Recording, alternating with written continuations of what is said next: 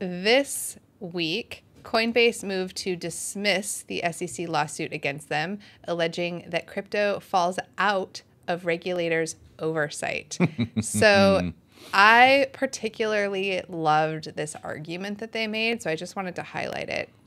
They said that the SEC isn't claiming that there are investment contracts involved in the 13 tokens that they named as examples in the suit.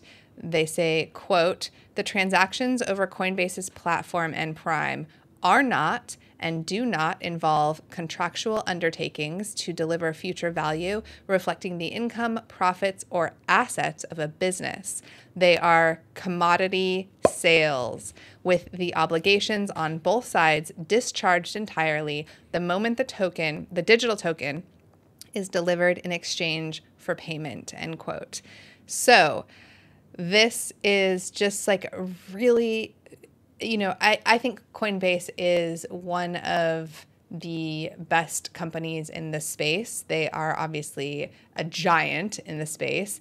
Brian Armstrong has shown just incredible leadership for the last 10 years and has really been an example of excellence, of setting a high standard and maintaining it. And therefore, the kinds of arguments that we're seeing from his legal team are the best arguments that we have seen in some of these cases so far.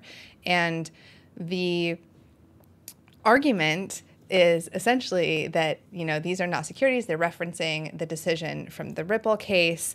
And it's just something that I'm excited to see happening, and also pushes the timeline of this case forward more quickly than we had expected. The SEC only has until October 3rd to file a response to this motion, and any amicus briefs to support Coinbase can be filed until August 11th, which is just next week. Right. So that could be interesting to see what comes of that. And on their earnings call yesterday, they signaled that they would be filing to dismiss the lawsuit, and their chief legal officer, Paul Grewell, said that Coinbase believed that it would win the case. So, this is just all very good news for the future of crypto, because we really need to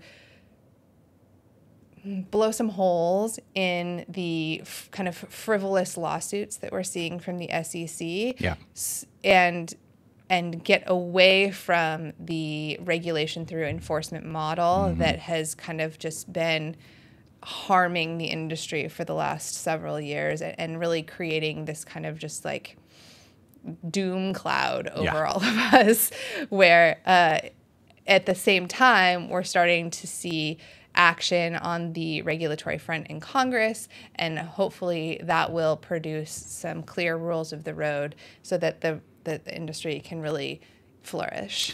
I think it's really funny that you described Coinbase as like a leader in the space, because there was definitely a time there, especially amongst the cypherpunks, that I know there was just nothing but hate, because they were the biggest ones. They'd raised an enormous amount of money. They're a centralized wallet, all this stuff. But of course, since then they've changed that quite a bit. Like they've released, Coinbase Wallet is a non-custodial wallet, and they definitely have revealed that they are in alignment with the general ethos. The ethos, absolutely. And they're taking the fight, straight.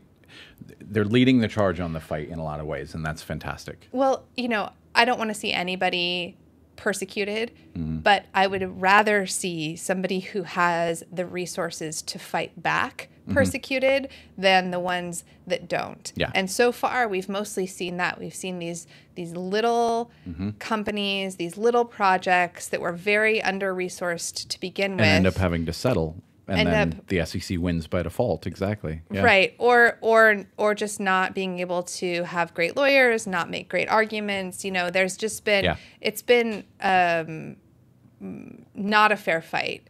And because Coinbase has now entered the arena by getting sued, they are at least able to put up a strong defense that could make some meaningful change for us. So, yeah.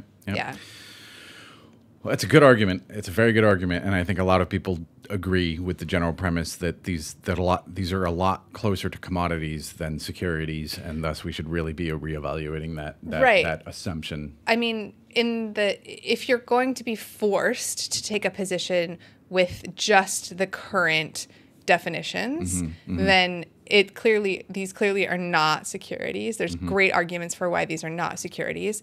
I would say that we actually need, sometimes new things do need new laws, and that this is one of those cases. And so it's not really, the best argument isn't really, are they securities or are they commodities? The best argument is, it's new technology. We need some new laws here. Stop trying to pretend like they fit into something old. Right, because the technology itself gives you some information and some accountability that just simply could not exist in other forms of technology or businesses, et cetera. And so the new laws need to reflect the capability of the technology. Agreed.